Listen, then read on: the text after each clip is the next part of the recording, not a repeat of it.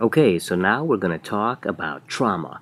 And in this video, we'll do a quick introduction and we'll talk about the trauma primary survey. So trauma has a few things that makes it a very unique disease process. The first is that it will always be with us. I can't see any time when people are going to stop shooting each other, stabbing each other, or taking silly risks out on the expressway, or doing silly stunts.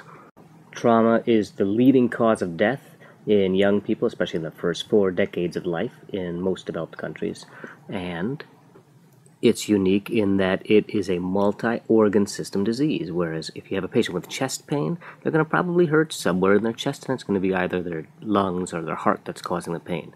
But if someone is thrown from their vehicle, they can injure almost any organ in their body. So it's very important that we have a systematic approach to trauma so we don't miss any injuries. So let's look at this poor unfortunate fellow here who was thrown from his car and then hit the tree.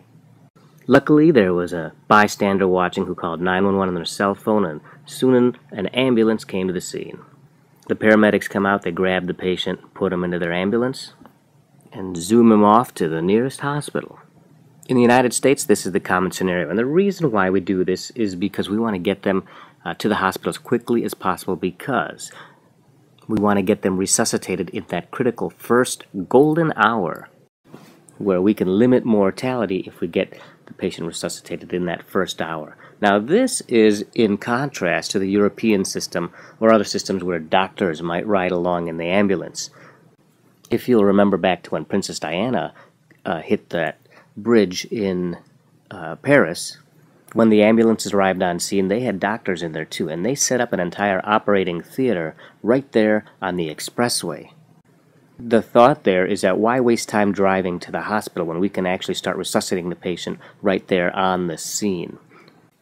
I would think they do things differently. Number one, for a philosophical difference, they think that on-site resuscitation is better than wasting time transporting them. But I'll bet a little bit of it has to do with the fact that those European cities are not easy to navigate, and it's not easy to get to a hospital quickly, whereas here in the U.S., especially a big city like Chicago, you can't throw a rock without hitting a hospital. They're just so close, so it's easy to get to a hospital quickly.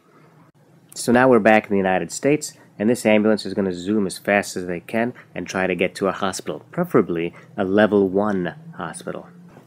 So the trauma centers are designated by various different levels, designated by the American College of Surgeons. So a level 1 trauma center is a hospital that can handle a lot of trauma, and they have 24 hours a day, a full range of specialists there. They got surgeons, they're trauma surgeons, emergency physicians, anesthesiologists, neurosurgeons, orthopedics, plastics, anybody that they may need.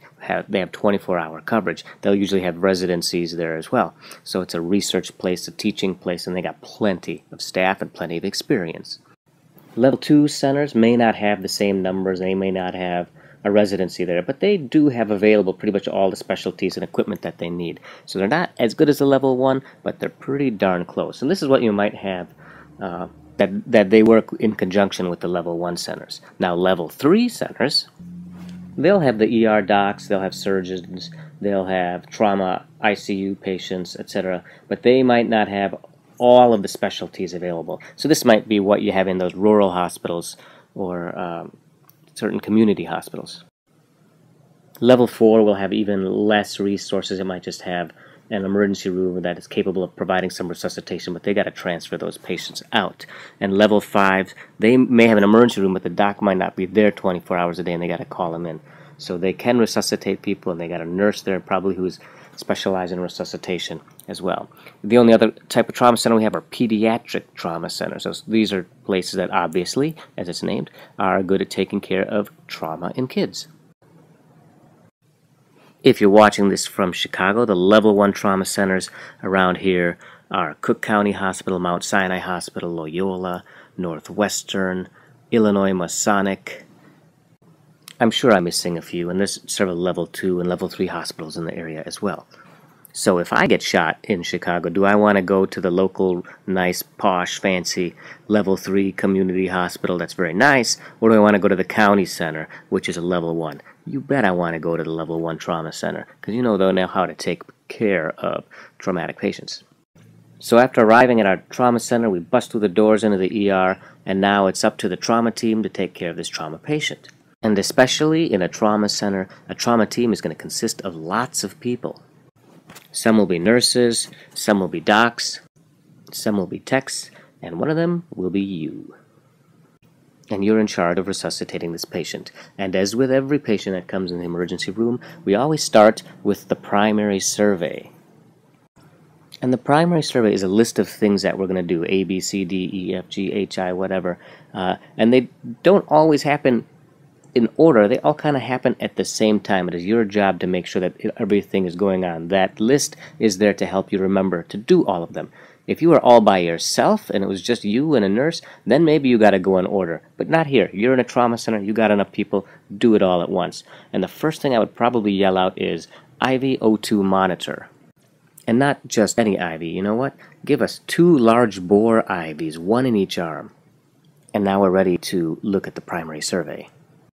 So the primary survey consists of our alphabet. Now the primary survey used to be, in our other discussions, just ABCs.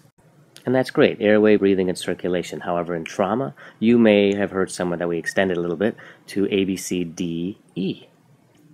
And I've even heard people take it even further to go F, G, H, and I.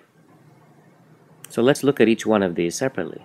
A is obviously airway, as it always has been. If the patient is not breathing, or they've got some sort of expanding neck mass, or they have no gag reflex, or they're obtunded, or you're worried that you're going to lose the airway, they're not ventilating, they're not oxygenating, intubate them. Do it early. Get that problem out of your way, because you're going to have 100 other problems to deal with. So take care of the airway. Along with the airway, though, you want to talk about the C-spine. Think about it, because you don't want to crank this person's head back as you're trying to intubate them and then cause a fracture of an unstable neck and then thereby paralyzing them. So if you do have to intubate someone who is a trauma patient, maybe get someone to hold both sides of their head and prevent their neck from bending and their head from being lifted off the bed. So think of airway and C-spine together. So breathing, that means really 2 things when you're looking at a trauma patient, and that's going to be a tension pneumothorax and a hemothorax. If you're noticing that there's decreased breath sounds on one side, the trachea is deviating, they've got JVD, they're hypotensive, then you think, I think we've got a tension pneumothorax. Then you're going to put a needle decompression, you're going to stick a needle, second intercostal space, mid-clavicular line, and decompress that thing. Similarly, massive hemorrhage in the chest can also affect your breathing, and so that patient may need a chest tube in order to allow them to ventilate. Now let me make one point here. In the primary survey, we're looking at things that are going to kill him right now if we don't take care of it. So if the guy's pulse ox is 89% but he's doing okay, then leave it for now. It doesn't mean it's not a problem, and it doesn't mean we're not going to deal with it. We're just going to deal with it later. Right now, we're dealing with immediately fatal things if left alone. So tension pneumothorax, hemothorax here. C, that's circulation. So what are the top 3 causes of hypotension and shock in a trauma patient?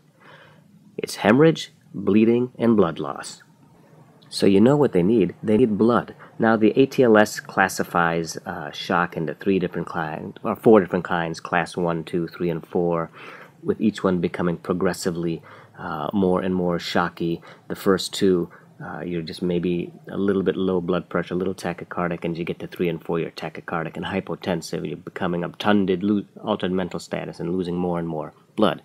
The first 2, give normal saline, and then after that, give blood. My recommendation is give 2 liters of normal saline. It's not going to hurt anyone, but after the first 2 liters, go straight to blood. And if you're going to give blood, what kind are you going to give? You're going to give O negative, or you can give O positive to guys. The universal donor blood. At the same time, you can send off a type and cross, and when that's ready, you can get type and cross blood for this patient. But right now, you don't have time. Get that O negative or O positive in there, hook it up to a rapid transfuser that warms up the blood, and get that in the patient as fast as possible. So start with normal saline and then go to blood. So what is D? D is just a fancy way to make neuro exams start with the letter D, so that's disability. And this is going to be your Glasgow Coma scale, which is a quick way of looking at your eyes, verbal, and motor skills. The way I remember this is that eyes, I think of 4 eyes, like wearing glasses, so that goes up to 4. V for verbal is also a Roman numeral 5, so that's 5. And then you can think of an inline 6 motor, so motor goes to 6. So the lowest score that you can get here is 3. A piece of wood coming in is going to get a 3. The highest score you can get is 15. And the way I remember it is, at the top numbers you're doing everything spontaneously, the bottom you're not doing it at all, and everything in between you're going gradual levels down. So spontaneous eyes open, opens to verbal, opens to painful stimulus, doesn't open at all. Verbal, you're talking, conversing normally, speaks when spoken to. Confused, makes just a bunch of sounds and doesn't speak at all. And same thing with motor. You had spontaneous movements, response to command, to painful stimulus D, corticate and decerebrate positioning, and you're not moving at all. So get this neuro exam quickly. It's very important, because if you intubate the guy and now you got him sedated and paralyzed, you have no more neuro exam. How are you going to know if his head's bleeding? You're not going to, right? So get a neuro exam at the beginning. Remember, all of this is happening concurrently. E stands for exposure. And this means 2 things. Number 1, it means take all the clothes off the patient, because if you got this big wound that's shooting blood out, you want to find that. You need to control that bleeding, so you need to expose everything and look everywhere. Look in the armpits, look between the butt cheeks, look between the pannus, look in between the legs and the crotch, and find anything that is hemorrhaging and put some pressure on that. E also stands for exposure, meaning they're going to get cold. So hypothermia is horrible for trauma patients, so put some warm blankets on them after you've done a quick look over. This exposure does not mean we're doing a full exam, it just means we're looking real quick for anything that's bleeding horribly. The F stands for fast exam, and that stands for focused abdominal sonography for trauma. And basically what you're doing is you're looking at the abdomen with the ultrasound. Fast exam used to be part of the physical, but now it's graduating into the primary survey, because you want to know, are they bleeding in their stomach? Is there something that we need to take care of? And the fast exam looks at a couple of areas. It looks between the spleen and the kidney, the liver and the kidney, the bladder and the rectum, and then you get a long view of the heart, just looking for any bleeding there. Okay, these other ones are going to go a little bit faster. G stands for glucose, so get a quick AccuCheck. And I've also heard it stand for girl, which just reminds you to check a pregnancy test. Do you have 1 trauma patient or do you have 2 trauma patients? It's important to know, right? H stands for hang antibiotics. You got someone with massive lacerations or open fractures or an open skull or something viscerated, get antibiotics in there. Let's keep them from getting septic. It's very important to get that earlier than later. And the last one, I, stands for Inject Tetanus. They probably will need a tetanus shot, and yeah, that's not going to kill them if you miss it, but it's quick enough to do, and you're definitely going to forget it later. So if you have time, go ahead and do that. So that's it. That's our primary survey for trauma. And the whole idea of this thing is we want to make sure that the patient doesn't die right away, that we resuscitate them quickly. All right. In the next video, we're going to look at the secondary survey. See you then.